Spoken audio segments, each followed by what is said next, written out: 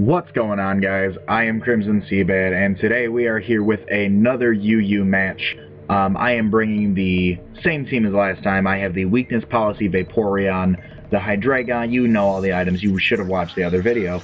I've got the Vaporeon, the Hydreigon, the Beedrill, the Arcanine, the Cloyster, and the Weezing.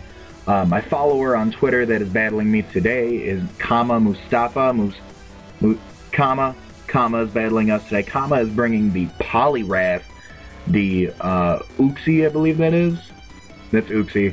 The Hydreigon, the Muck, the Armaldo, and this is UU, so I want to say that's the Contrary Superior that he's bringing. We'll find out later in the video, so let's get started. If you ever want a chance to battle me, make sure you follow me on Twitter at CrimsonCBAD. That's where we deal with all that good stuff. Kama is leading off with Big Daddy like I predicted, so I led off with my Vaporeon.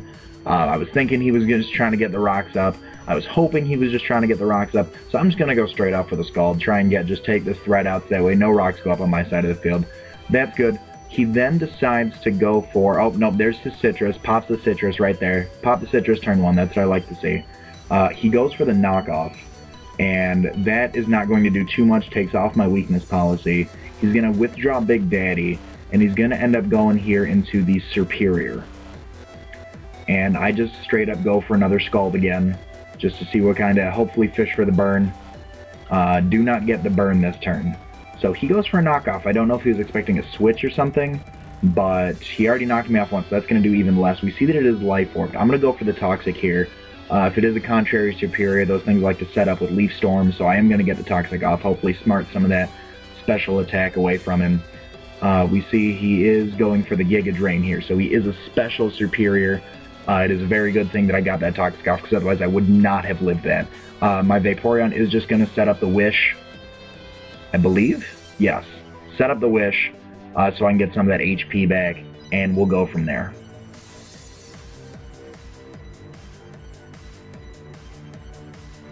Yep, I'm going to go for the Protect, get some of that nice old HP back, so hopefully I can live another Giga Drain if that's what he decides to do, which we see that is what he wants to do. My Wish is going to come through. He is going to get more poison damage off on him, which is a very, very good thing. For us, at least. For him, not so much. He's going to go for the Leaf Storm. Here it is. It connects. And if my predictions were right, which they are, Contrary Superior, he gets +2 special attack off on that Leaf Storm. So, if you guys got that Contrary Superior, you know, good for you. That thing's just straight power. Leaf Storm sets it up all the way. If you guys have a good build for it, let me know in the comments section below. I can use that in one of my next videos. So here I'm going to go into my Choice Scarfed Hydreigon, because at this range anything can kill it. So I'm just going to get a U-turn off on it. Why not? It's super effective on it. It's going to go back to me. We can just start with a fresh set of pokes right here.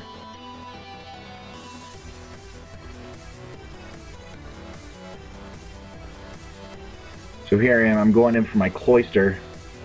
As you guys know, this is just the typical Cloyster set. I do get the Focus Sash on there. He goes out into his Hydreigon. Probably not the best part on his hand. I go to set up for a Shell Smash, and I'm at +2, +2, +2. And that's going to end up coming in big right here for taking out this Hydreigon. He's going to go straight up for a T-Wave to try and hopefully whatever I've got coming in, just take care of it, get it out of here. So I may be unable to move, so let's see. Hydreigon goes for a Dark Pulse. Now he can get the Flinch Hacks, he can get the Para Hacks. I hold on by the skin of my teeth with that Focus Sash. No Flinch, no Para, Icicle Spear. That's a dead Hydreigon. Right there. 3 times or 4 times? 4 times, because he got 1 with 3.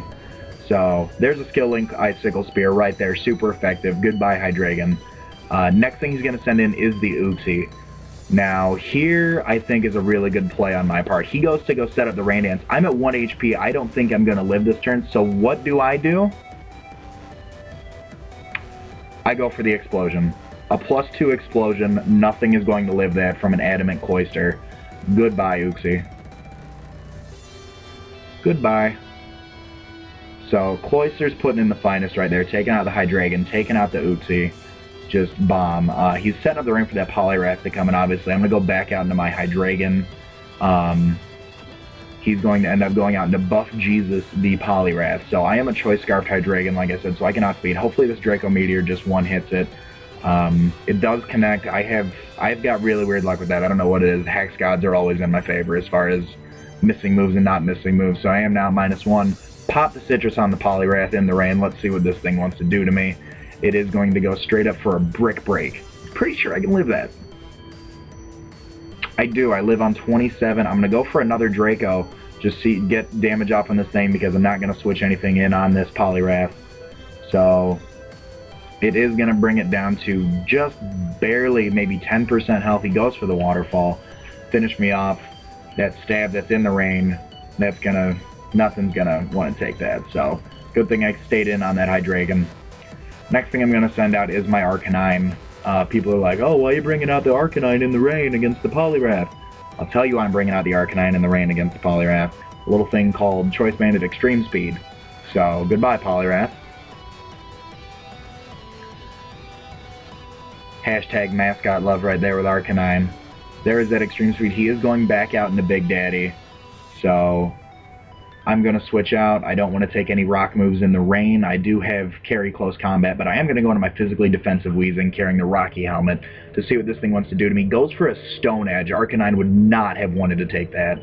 Weezing takes it like a champ, does about 50%. No, it does about a little less than 50%. I go for the Willow, connect the Willow. He goes for another Stone Edge. He misses, get the burn from the Willow. That thing's at 0.5%. So now, in the rain, I'm going to go for this T-Bolt.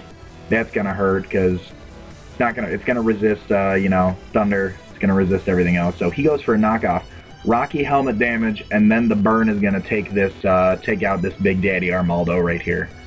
So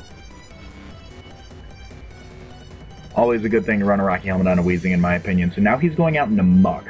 Until recently, I haven't seen too many people run Muck, but I found that I recently found that I enjoy this. So I'm going to go, I can't get a Toxic off on this thing, obviously, so I am going to go for the burn, get some residual damage. I connect again. He's going to go for the Ice Punch. I don't know if he was predicting something or if that's the only thing he has that can touch me, but we are going to find ourselves in a little bit of a stall right here. I know that much. Weezing goes off with the Flamethrower. I'm going to hit it because nothing else. He doesn't want to take it. Ice Punch again. Maybe it's Choiced. Gets a crit. Ooh. Get that crit. Get some more burn damage off on him. I'm going to just keep going for the Flamethrower because I don't want to switch anything in on this thing. I've got no more use for my Weezing after this. He goes for that Gunk Shot. That's going to be that stab, but I resist poison. I mean, I don't know what's going on there. Get more burn damage off. I'm going to go for a T-Bolt here, kind of switch it up a little bit, show a different animation, because like I said, it is a little bit of a draw right here. He's going to go back into the Ice Punch, so I don't know if he was trying to like bluff the Choice Band or not. But it is just going to keep going on and off. I'm going to go... He goes for the Shadow Sneak. I did not know Mux could run Shadow Sneak. That just blew my mind. But I still live there because I'm a defensive tank. There's the Flamethrower. Burn damage come through and take out this Mux for me. Thank you very much. And that is game with my good friend Kama. Remember, if you ever want a chance to battle me, make sure you follow me on Twitter. That link is in the description below. And if you haven't yet, make sure you poke that like button for me. I'm shooting for 10 likes on this Wi-Fi video. If you guys are liking these Wi-Fi battles, I'm going to do my best to keep at least one coming your way. So, like I said, hope you guys enjoyed the battle. Make sure you show some support. If not, I'll talk to you guys later.